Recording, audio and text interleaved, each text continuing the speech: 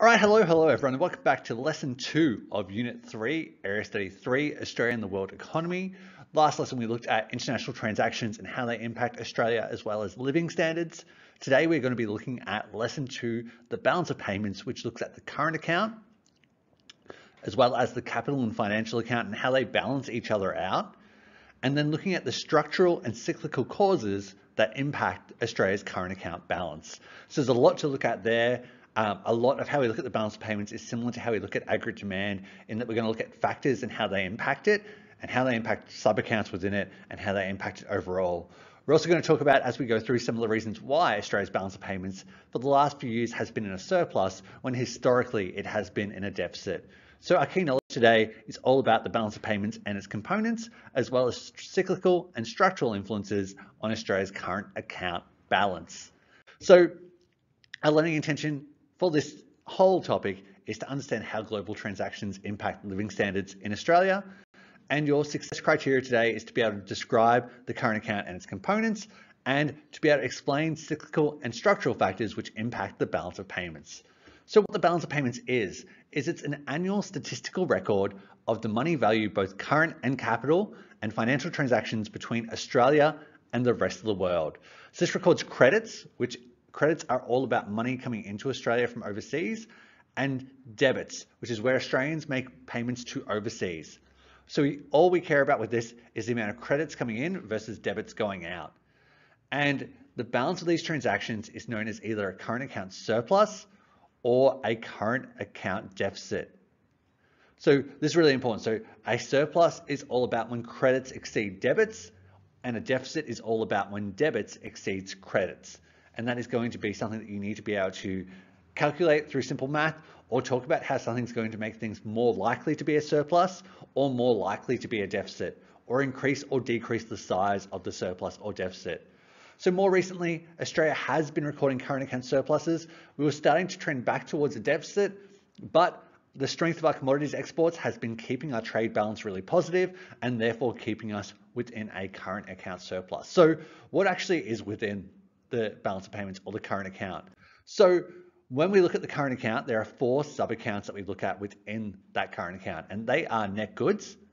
And net goods is all about export credits for goods sold overseas minus import debits. So basically all the physical goods that we export overseas versus all of the goods that we import in. Net services, which is the exact same thing, but about service credits. So if we have students coming in to study in Australia, that is an education export and therefore a service credit. If we are going overseas as tourists to Disneyland in California, that is a service import, and therefore that is going to be a debit from net services.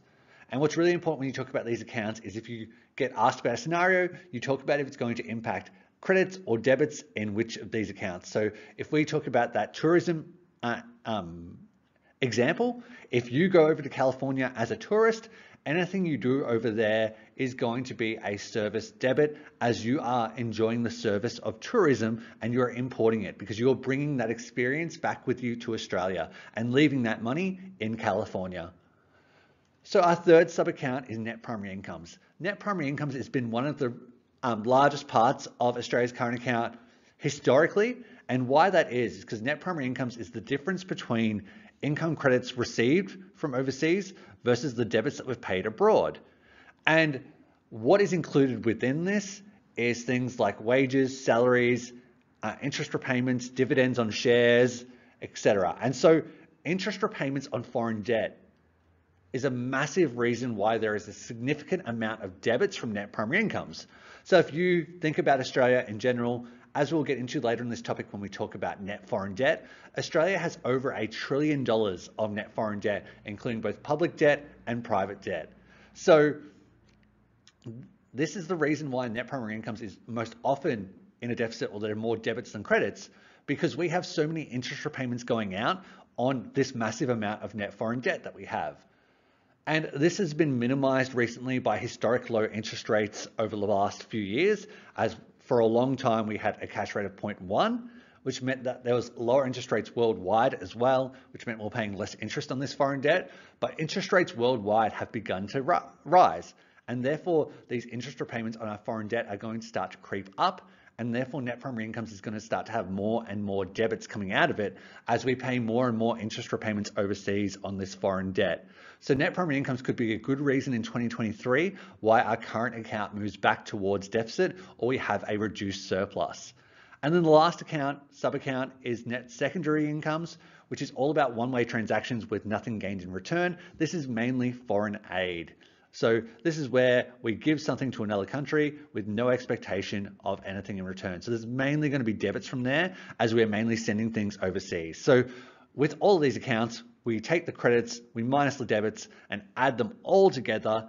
And these all added together equal the overall balance on current account. And that is going to be either a surplus if the debits outweigh, if the credits outweigh the debits, or a deficit if the debits outweigh the credits. So either a surplus or deficit is what we care about there. And then on the other side of the balance of payments, we have the balance on capital account, which is mainly about the flow of human capital into or out of Australia. So it's mainly about migration. So this includes net capital transfers, net acquisition of non-produced, non-financial assets.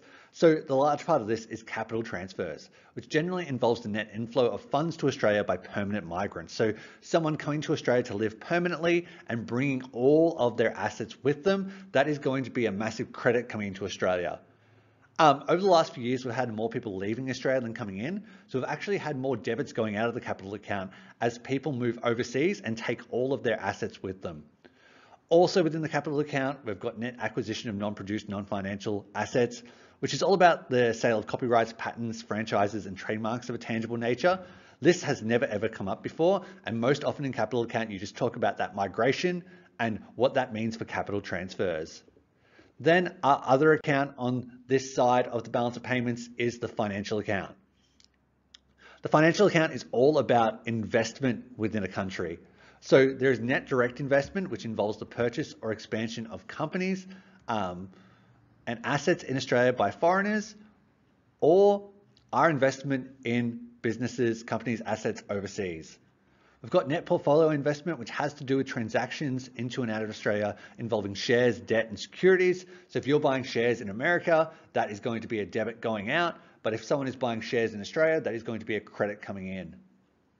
We have reserve assets, which is basically anything the RBA is holding, including foreign currencies, gold, etc., that they are planning to use later.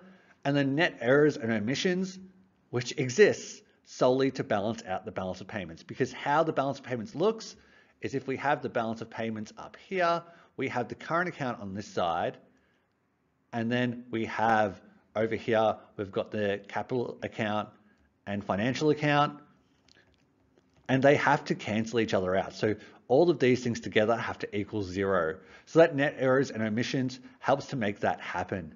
So if the current account is, for example, positive 10, the other side has to equal negative 10 because they are going to zero out because they balance. They are always going to be perfectly in balance and they're always going to balance out. Part of the reason why that is a lot of transactions on one side have a direct impact on the other. So for example, if there is net direct investment in a country, that's going to be credit coming in, and there'll be debits going out in the current account as there'll be net primary income debits going out as we pay either dividends or share those profits overseas as an income to those people. So now we're going to get into the structural impacts on the current account balance. So whenever you see the word structural, most often it is all about long-term aggregate supply side impacts on something. So these are all the long-term reasons why historically our current account balance has been in a deficit, but now how those things are improving and why that's leading us to be in a surplus currently. So some of the reasons why historically we've been in a current account deficit is that Australia is a relatively young country in the whole world. So with a small population relatively and a large quantity of natural resources. Therefore, to get the most out of our natural resources, we need constant investment to maximize our output. But we don't have a lot of savings to use for investment, so we have to get that from overseas. So that savings investment imbalance must then be filled with foreign funds. So these 2 points lead to massive debits in the form of interest repayments, like we were talking about earlier in net primary incomes.